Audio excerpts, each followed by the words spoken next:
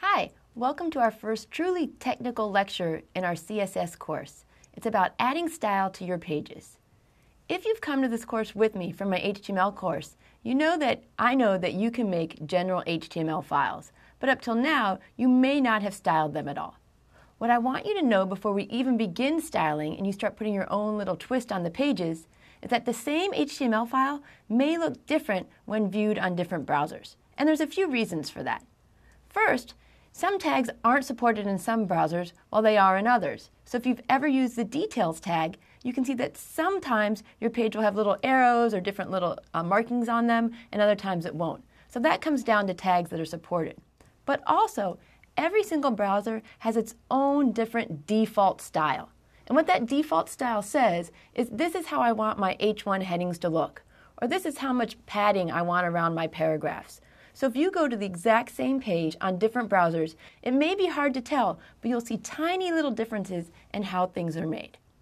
But in general, this default look is really plain. And most people I know, they don't want their pages to look plain. They want to put in some style. So let's begin looking at ways you can do this. One way to add style is to think about adding it directly into the tags. Now, as HTML evolved, we went from having tags that were distinctly about color and different centering and different things like that to saying, no, we don't want tags that have to do with style. We only want tags that have to do with content. And people said, okay, we can do that, but I want to make it pretty. So how they did this is they added style attributes. So in this case, I've taken an H1 tag and I added the style attribute and simply said color blue. And what this is going to do is it's going to make this particular H1 heading have blue font to it. So it's very simple. It's a nice way to kind of just go in and add simple styling to your page. However, this still kind of breaks our rule of wanting to separate content from style. Because if you want to change it to say red or green or something like that later, you're going to have to go in and change the tag because you have to change the attribute. So I really tried to go out of my way to not use this at all and instead get in the habit of doing things the right way. And the right way to style your pages is to use CSS. Cascading style sheets are basically a way for you to write rules that say how you want to style all the paragraphs, or how you want to style all your headings, or how you want to style some of your images. It's a really nice, specific way that everyone can follow to make these styling choices. And the rules are set up like this. First, you have to put down your selector. And selector is just kind of a fancy way of saying what it is you want to style. In our case, we'll start off by just giving the selector different tag names, such as H1 or paragraph. Once you define which tag you want to style, you say which property it is you want to change. So we can look at things such as color, background color, how much space we put around it. We're going to cover all of those. But for right now, we're going to start off really simple and deal with colors. Then you have to give each property a value, saying which color you want it to be. So on one side, we have the very generic how we write a rule, and on the other, I've written a very specific rule that says, hey, whenever you see an H1 heading, I want you to make the font color blue. So we've done exactly what we did when we embedded using the style tag, but now it's very generic, and we're not talking about a specific heading. We're not talking about a specific tag. So when you write these rules, the syntax is very important. A lot of times when you write HTML, the browser's really nice to you, and if you forget to close a tag, it says, that's okay, I know what she wants me to do, and it'll go ahead and put the page up anyway. When you're doing CSS, if you're sloppy with what we call your syntax, you're going to get in trouble. So the brackets and the semicolons are very important. So let me show you again. When we go back here, you can see that I've got a beginning bracket and a closing bracket, and I've got this semicolon right at the end. You need to remember to include those. And one of the reasons I talk about this is that when you start writing your code, when you pick a good editor, and most editors are pretty good, such as Sublime or Text Wrangler, Text Edit, Notepad++, they will put colors in for you. So all of a sudden, if you're looking at your CSS rules and you're like, whoa, I kind of expected things to be different colors, but instead everything's white or everything's red, it kind of gives you this hint that you've messed up on your rule syntax. In the same line, I just kind of want to throw in here that when you're writing your rules, you can put comments in to kind of help you debug and help you explain to yourself what you're going. And this is how comments are done in CSS. You just do the /*/ again. So what happens if you want to do more than just one property? What if instead of saying just you want the color to be blue, you also want the background color to be yellow? Well, no problem. You can have as many property value combinations as you want. You just need to remember to separate them with semicolons. So in this case, again, I've set the color to blue and the background color to yellow. All right, so now that you know how to write a rule, how do we actually get them to work? Well, there's two ways, and the first way I'm going to tell you about is called using an internal style sheet. So as you can see over here in my code, I've got the basic template of our file, and inside the head tags, I've put this style tag in. That's where you're going to want to put your rules. They're defined right within that style. So now, inside the style tag, I've added the H1, the color blue, and I've ended my style tag. So what happens now is that when the browser opens your page, it gets to the head section, it says, oh great, she wrote some rules, let's see what she wants me to do. And it's going to know to go through your page and apply this rule to all the H1 tags. And if you have multiple rules, including paragraphs, images, things like that, it's going to know, I want to apply this to all instances in the entire file. Okay? Now, there's a really good chance you're going to mess up, because I do this 80% of the time when I'm developing in class. And what I do is I forget to close this style tag. And if you forget to close that style tag down at the bottom, well, actually your page may end up being blank. So don't freak out when you first start doing this. If your page is blank, it probably means you forgot to close the style tag. All right, so internal style sheets are really nice when you're just trying to style up one page, all right? And I often do it just so I can keep all my code in one file instead of going back and forth and back and forth. But imagine that you have a site where you're going to have 10, 20, 1,000 different pages, and you want them all to have a very consistent look about them.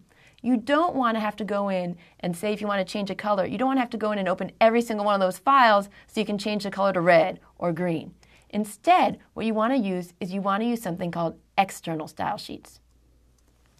The way it works with an external style sheet is that you put your rules in a different file. So you open up a file, you're going to save it something such as like my style with a .css file extension. So now the browser knows, oh, everything in HTML, that's the content. Everything in .css, that's the layout. Now, when you make your external style sheets, it looks just like we just did in the internal, except for you don't use a style tag.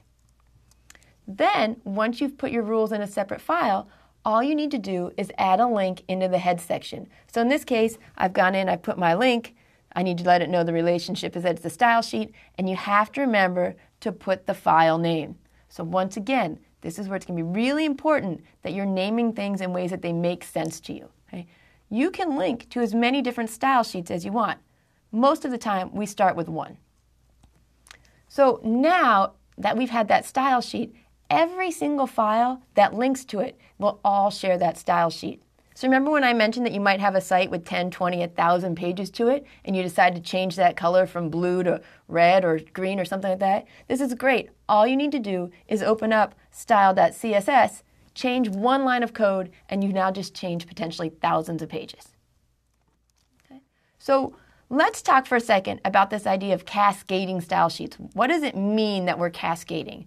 Well, when the browser goes to make your page, the first thing it's going to look at is go, all right, maybe they're not telling me anything. How do I normally make H1 headings? How big do I make that font? So it'll have its own kind of default values. But then it goes and it looks and it says, oh, are there any external style sheets? Because if so, I'm going to overwrite my browser defaults and put in the rules that are in this external style sheet instead. Next, it's going to check for internal style, that style you have in the head section. Because in general, the browser thinks, maybe there's something really special about this particular page, and he or she wants me to do these rules instead. Finally, any of those inline styles where you use the attribute tag, those are going to have the highest precedence of all. So it can be really confusing because you might start writing up different rules and you can't figure out why some are working and some aren't. This is where the cascading part comes in again. First it looks at defaults, then external, then internal, and then inline. Which is why really you want to avoid using any inline style because it pretty much nullifies all your styling rules. All right, so we know how those four go, but what if you have a selector and you've linked to 2 or 3 different style sheets and that same H1 has been defined to be blue and green and yellow, but in different files? how does the browser know what to do? Well, how it works is that the rules from the most recent file have precedence. And what I mean by the most recent file, it means it goes up into the head section, it goes 1, 2, 3, and it kind of looks at what order you listed them. And the last one you listed is the one that's going to have precedence.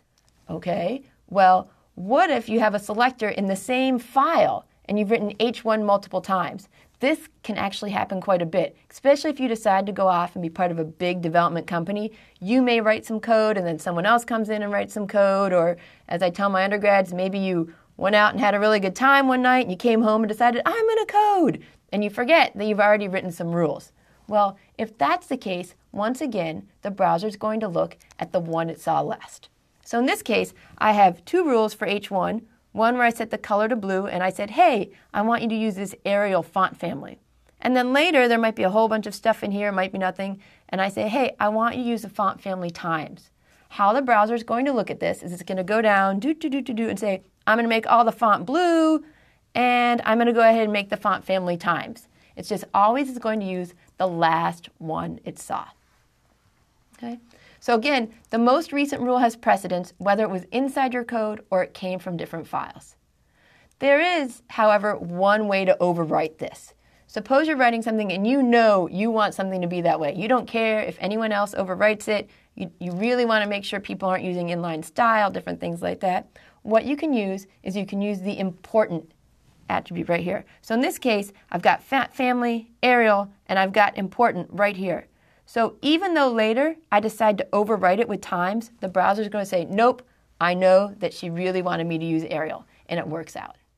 So let's go ahead and look at an example of what I mean by all this precedence. I know just listening to me can get a little overwhelming. So I've got a quick example showing you the different ways, and then we'll kind of wrap up this lecture. All right. So let's start off with using the style attribute. As you can see in here, I've written the code, and I've used the style attribute for this H1 heading and this one paragraph. So in this case, I want my H1 heading to be blue and my paragraph to be red. And what I really want to show you is that the only paragraph that was changed to red text or red font was the first one. The other one's still black. So the only way to style is if you go in and you change each and every tag to make it look the way you want it to. If I wanted all the paragraphs to be red, I'd have to go in there and put style equals, style equals. In this example, there's only 2, but you can imagine how it'd get really annoying if you had a lot. All right. In our next example, we have an internal style. In this case, I've put in my style tag up at the top, and I've added rules for paragraphs and H1 headings, and it should handle both.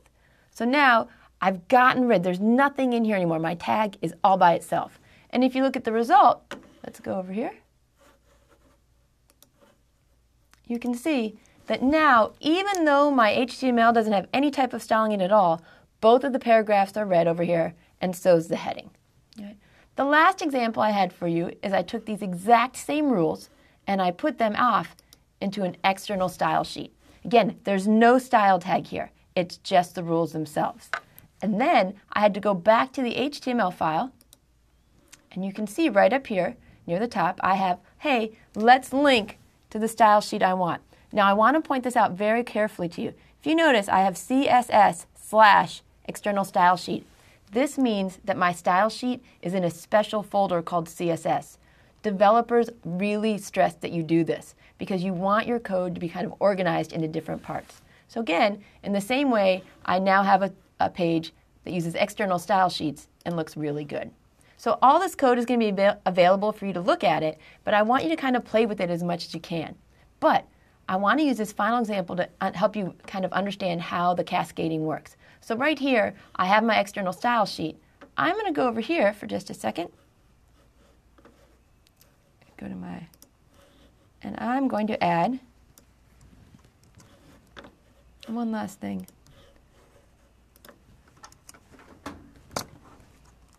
Sorry, this is going to be awkward.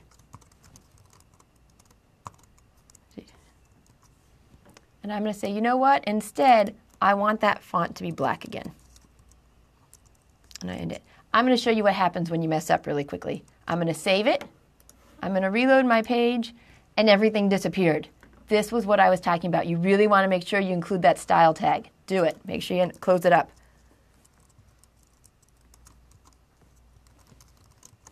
All right. So now, what I have going on here is my browser has its browser defaults, it has its external style sheet, and now it also has an internal one. So let's see what color it's going to be, if it's going to be blue or if it's going to be black. And as you can see, it's black. So as you start styling, it's going to be very important that you look at different ways for separating your content from your formatting, as well as looking at the different ways that you can do that formatting. So one of the first things I want you to think about is how this idea of external and internal style sheets really plays into the separation of content from formatting. And at the same time, I want you to understand that we don't always follow every rule. In the beginning, we always have to start with really, really simple examples to kind of help you guys solidify what's going on with CSS. So I'm just going to end this now with a brief demo from an example that they have at CSS3.html, because I think it really brings home the idea that CSS can be very powerful. So let's take a look.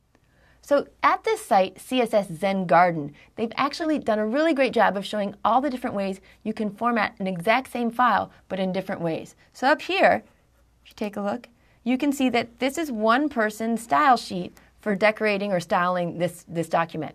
Now, without changing any of the HTML at all, someone else came in and said, hey, you know what, that's nice, but I'm going to style it this way. It looks completely different. It's the same exact HTML, but it looks completely different.